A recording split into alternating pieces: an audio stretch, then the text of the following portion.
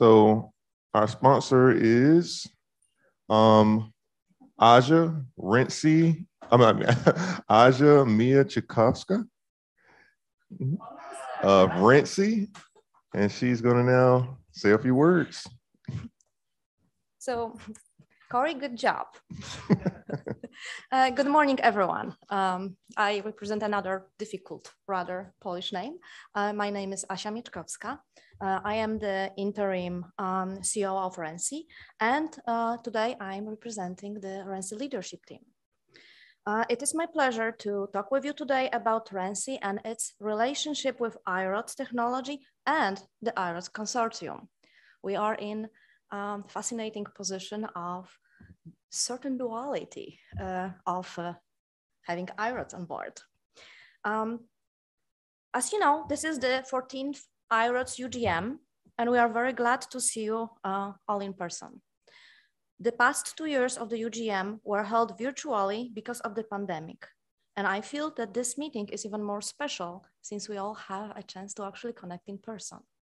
Not everyone could have been here, and we have some online participants as well. So hello to our online virtual participants. We are glad to have you as well, but we are missing you here in beautiful Leuven. I also wanted to use this opportunity to thank our gracious hosts, including Ingrid Barsenia-Roig and Paul Borgermans. I'm hoping I did not butcher those names too much, here in Belgium. We appreciate your hospitality, help in organization, and sharing your beautiful campus with us. After all, not every day we get to have lunch in the castle from, I think, 15th or so century. It's definitely a treat. The University of Leuven was founded in 1425, so it has a rich history. And it is one of the oldest and most respected universities in Europe. I had a chance of walking around the town and this campus, and I am impressed by the weight of history, charm, and growth of the city and the university, the organization and friendliness of everyone I talked to. I'm grateful for the opportunity to visit, meet, and learn. And there is something to be said about broadening horizons when we visit foreign countries after all. Speaking about growth and broadening horizons, it is appropriate to mention IRODS. We all know that IRODS has some storied background, originating at SDSC, and then eventually morphing into IRODS and moving from California to North Carolina in 2008. The IRODS consortium was launched in 2013 with RENCI as its founding member, and we are now glad to have 30+ members. I believe Terrell was providing this overview of the growth yesterday.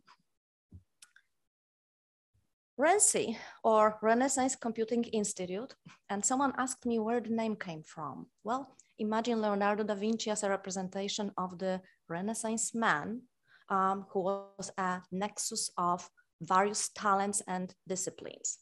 This is where actually RENCI's name came into play, because in 2004, RENCI was created as a hub to facilitate collaborations for 3 area universities: North Carolina, University of North Carolina, Chapel Hill, North Carolina State University, and Duke University. For those who had a chance to visit, those are really, really closely located in the area called RTP, or Research Triangle Park. So it's literally 20 or 40 minutes away to each. RENCI's focus has been on developing and deploying data science cyber infrastructure that helps researchers in academia, government, and business use data to drive discoveries, innovate, make informed decisions, and spur economic development. We specialize in interdisciplinary collaboration, community building, innovative technology, and people-centric design. And IRODS fits in all of these categories.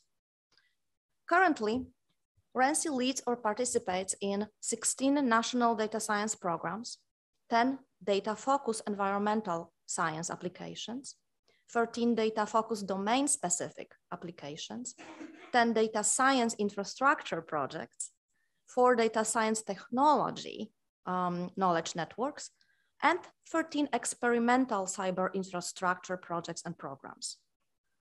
Many of these projects utilize IRODs, so we are not only a sponsor, but we're also our users.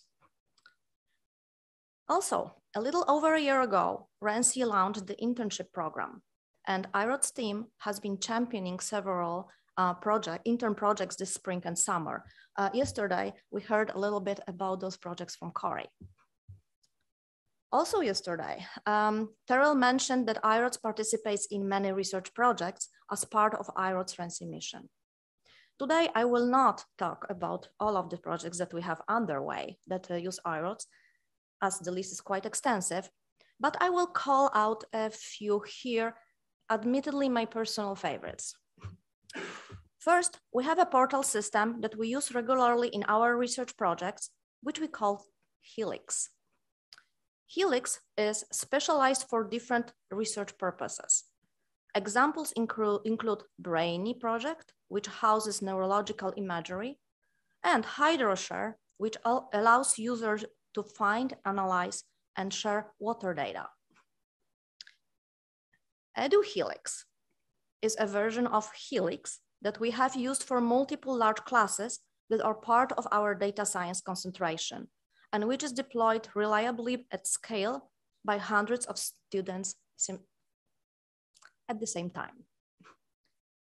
Another example is an astrophysics project called Resolve, which uses Helix to house massive amounts of night sky imagery.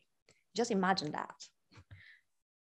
So, as you can see, RENCI is devoted to building, using, supporting, improving, and sustaining open source software packages that can be utilized for many data science purposes. So this consortium is important to RENCI, and it is important to UNC Chapel Hill. I want to thank you all for attending this conference, and I look forward to hearing more of the fascinating work that is being accomplished in the IRODS community. We've heard some great stories yesterday. We continue to hear stories today. Martin, I really did enjoy your talk on boots on the ground.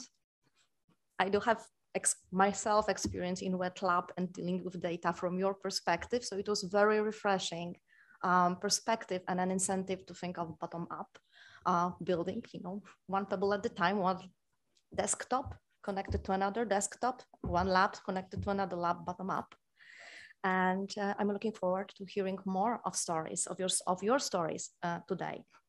I'm genuinely thrilled to be able to attend this meeting. So thank you all, and bedankt. All right. Thanks, Audrey.